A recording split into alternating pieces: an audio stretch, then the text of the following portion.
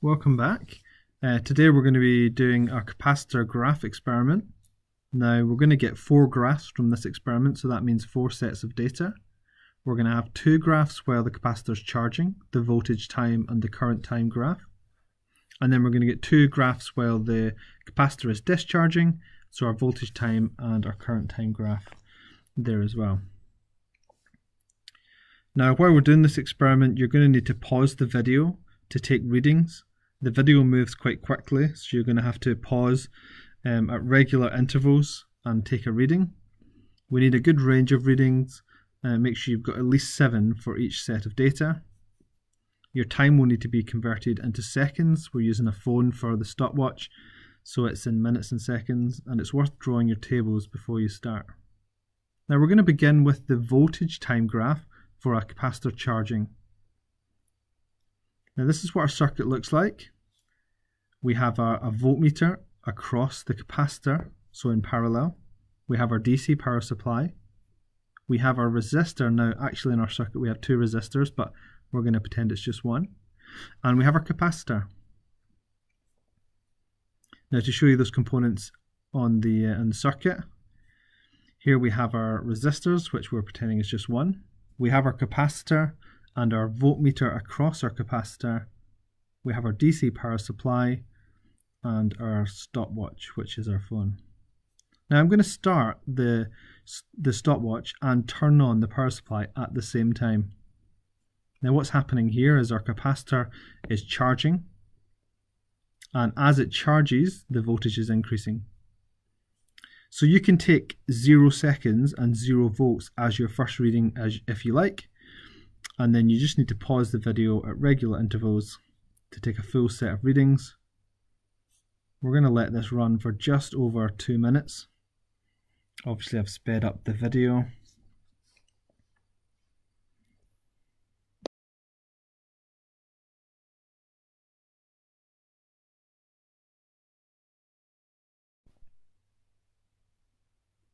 Okay, so hopefully you should have a full set of readings now. Now what we're going to do is, just to keep the equipment the same, we're going to do the discharging graph for voltage and time. And the only difference here is that we're taking our DC power supply out of the circuit. So the 2 leads that are going into the DC power supply at the moment, I'm just going to connect together, and our capacitor will discharge through our 2 resistors.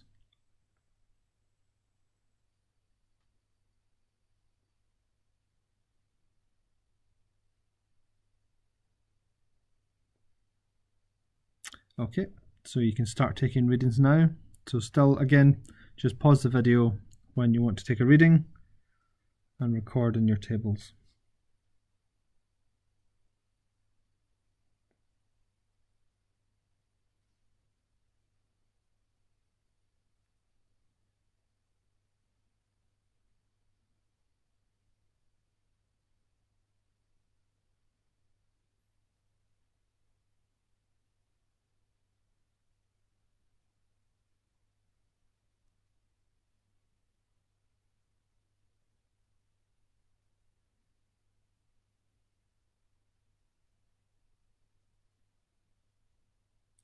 Okay, so you should hopefully have a good set of readings now. We'll let this run for just a few more seconds, and then we'll stop it. Okay, so let's switch around the circuit now. So we're going to include an ammeter instead of a voltmeter, and we're going to be measuring the current as the capacitor charges. So you notice I've got a new multimeter in here that's going to measure my current. But everything else is the same. I'm just going to plug in my power supply, there we go, and start the timer.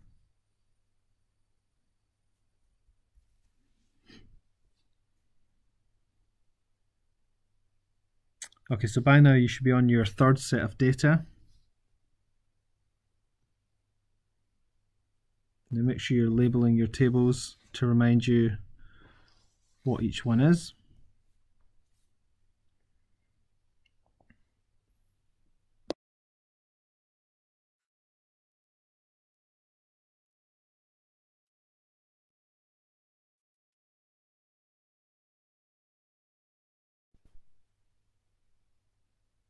Okay, and that should just about do it. So hopefully you've got a full set of data for that one. And then the final one is the current when the capacitor is discharging.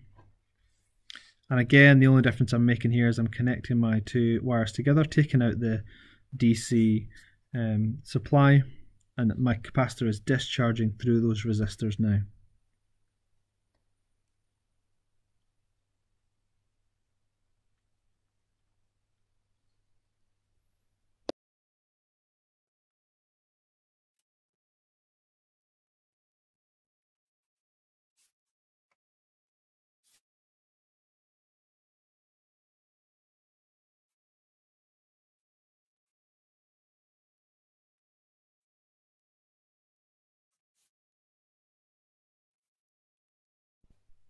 Okay, and that's us done. Hopefully now you've got a full 4 sets of data.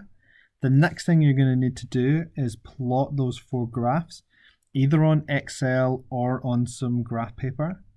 Then can you label them and send me a copy of them so I know which one's which?